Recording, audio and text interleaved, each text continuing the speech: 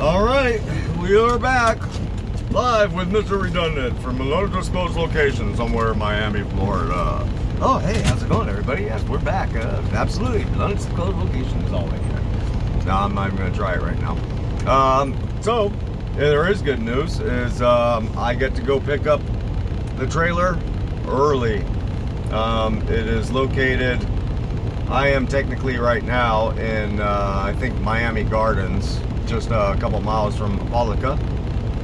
And the trailer is located about 13 miles, oh, I take that back, 21 miles from my current location over in Miami. And it turns out that it is an empty trailer headed up to Kentucky, to Shepherdsville, Kentucky. So being that it's empty, I get to go pick it up now. It is ready for me. There's no loading required. And it looks like it's going to be about a 1,065 mile trip. So, with no further ado, here we go. 400 feet, turn right, then turn right.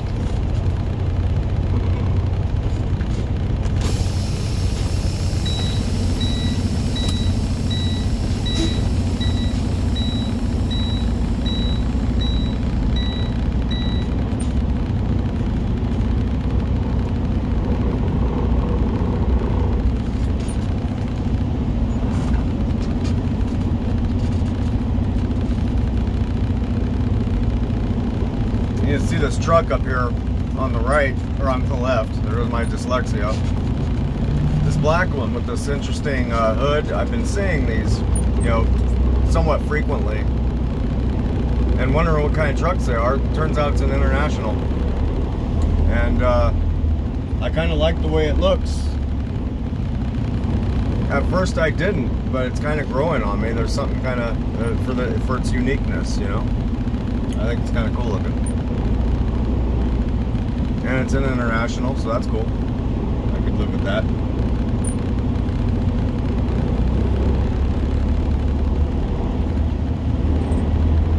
Turn right on Northwest 167th Street, then turn left.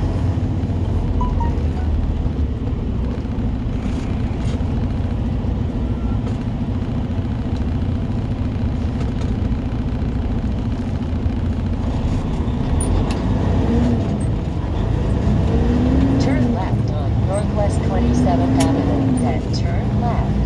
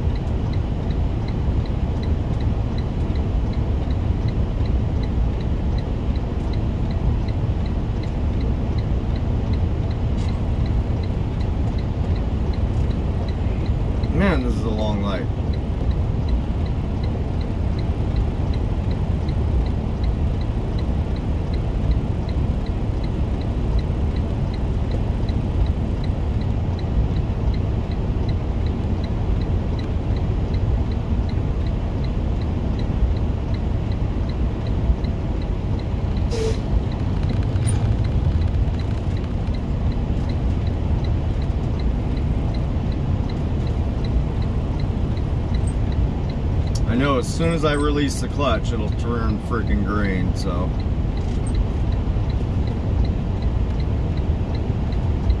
Man, okay. Couldn't take it anymore.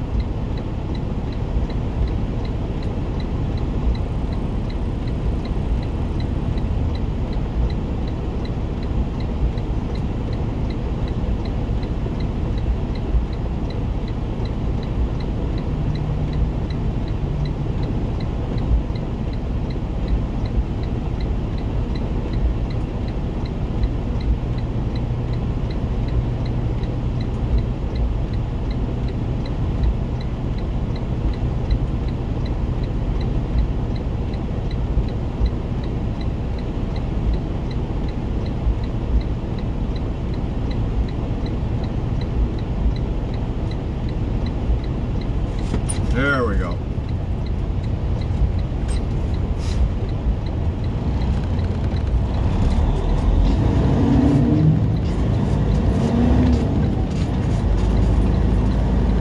Uh-oh. Turn left on Northwest 167th Street, then take the ramp on the left.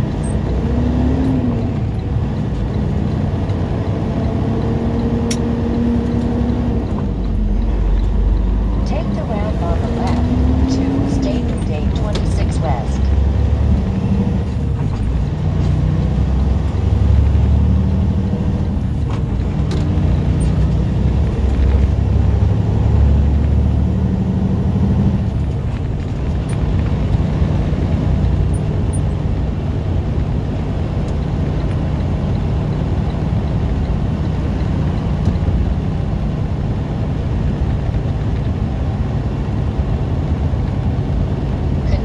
State Road 826.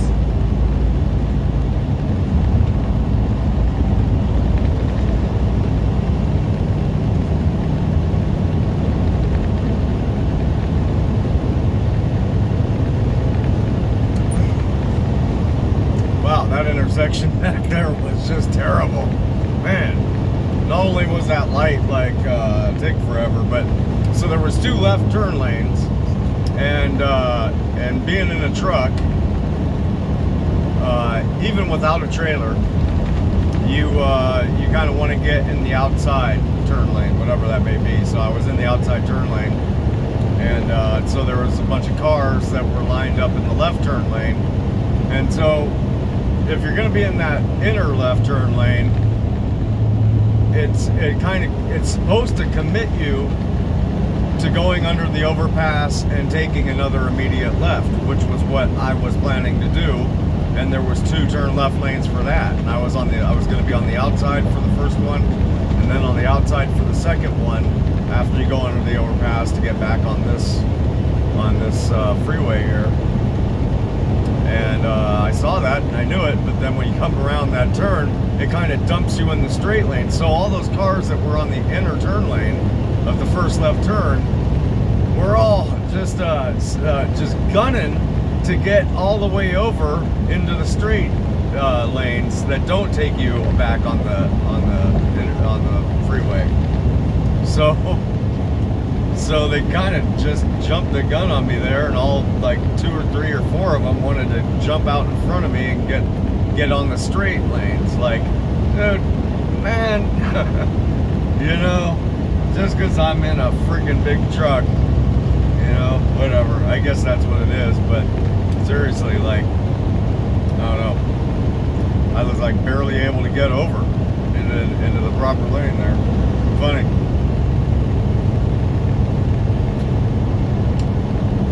Yeah, wasn't really set up that well, I guess is what I'm getting at. Didn't appear to be. You know who's got their shit together though is Texas. Yeah, Texas does got their shit together, man. With their freaking, with the way that they do that kind of, those kind of underpass, overpass areas like that. They actually have a specific inner lane just for coming up and doing a turnaround underneath the overpass and getting back on to go in the opposite direction. It's set aside just specifically for that. You go into it and you can't get out of it, right? And so in a big truck, you can't get into that one, and therefore you can't get cut off by other cars when they try and pull that shit on you either. So yeah, Texas is all right. As much as I don't like Dallas, I can dig the way they have the quality of their road work and the way they have things designed there is pretty cool. Definitely. Actually. Alright, well, shit, I'm bobtail. What am I doing over here in the slow lane, man? Over here driving like a freaking granny. Man. Oh, I guess I don't want to get a ticket. There's that.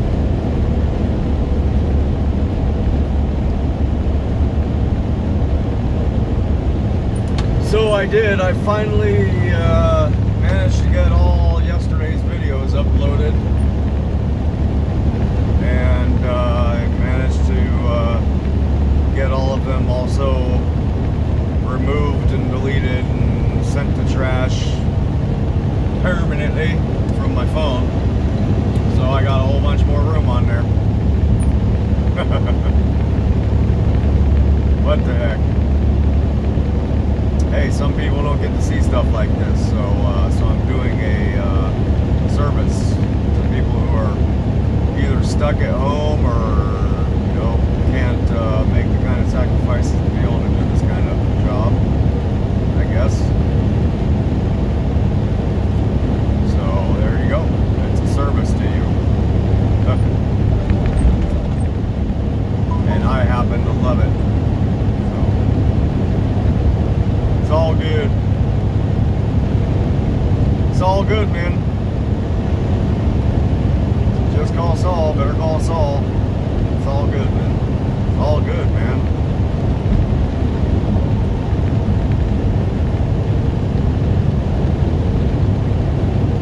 Continue on State Road 826.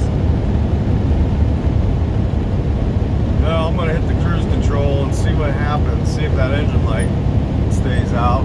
Maybe it had something to do with having that trailer on there. Might have been, oh, yep, it just came back on. Son of a bitch. Yep, as soon as I put the cruise control on, that check engine light comes on. Huh. You know what it might be, now that I think about it? It probably has something to do with the on-guard radar system that this truck has on it. It's like there's this radar on the front of the truck that you know, bounces off of the car in front of you. So when you're in cruise control and you know, you come into traffic or a car gets in front of you, it will automatically slow the cruise control down or disengage the cruise control. Just kind of as a safeguard, so you don't, you know, accidentally, you know, slam into somebody, you know, while you're not paying attention, I guess. And that on-guard system has been malfunctioning, you know, long before I started driving this truck. So it's basically, it doesn't work, you know, but it's still connected to the engine computer, and that's what you hear every once in a while. All that beeping going on is it's sitting there telling me that it's not functioning properly. And being that it's tied into the cruise control, and I get this engine light that comes on once I engage the cruise control, I'm willing to bet that something's going on in there, and that's why the engine light. So, problem solved.